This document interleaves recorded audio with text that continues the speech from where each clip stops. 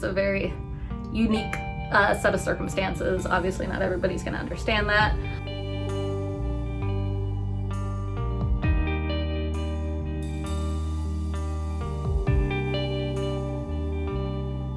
And as cliche as it sounds, it was very immediate. We had that instant comfort with each other, like you've known someone your whole life. And we spent a lot of time talking every day.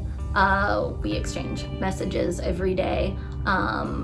We listen to music together every night.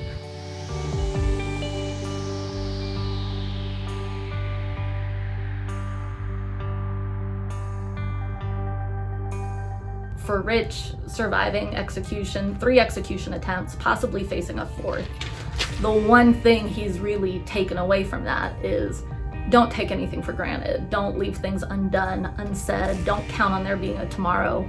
Really live in the moment. And I think both of us do a good job at that. And that's why it was important to us that we do this now, while we know we can make that commitment with each other now.